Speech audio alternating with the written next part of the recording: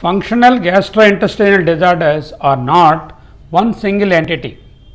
They are a group of functional disorders affecting the GI tract right from the mouth up to the anal canal. So, these are classified in a systematic way, and we will here adopt the Rome 3 classification of these disorders. Let us see the detailed classification before we go on to specific functional conditions of the bowel.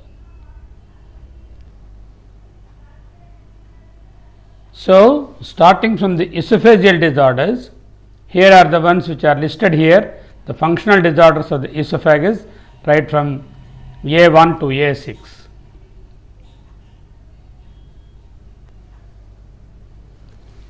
Then of course come the gastroduodenal disorders.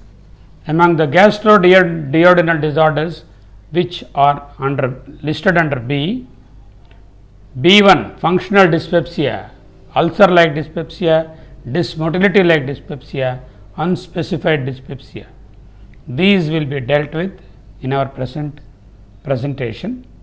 Of course, aerophagia and functional vomiting are other two functional disorders of the gastroduodenal region which we are not going to consider in this CME. Then of course, the bowel disorders and abdominal pain, functional bowel disorders and functional abdominal pain classified as C and D. Out of the functional bowel disorders of the intestines, irritable bowel syndrome, also called commonly as IBS, will be our focus in the CME along with functional dyspepsia. Of course, the other disorders which come under the functional category are listed here pertaining to this region of the GI tract. Then we have the disorders of the biliary and the anorectal region classified as E and E, F, the E biliary disorders and F anorectal disorders. Then we have a group of pediatric disorders, pediatric functional gastrointestinal disorders. These are grouped under G, functional pediatric disorders, again G1, G2 like that. We are not going to consider them in this CME.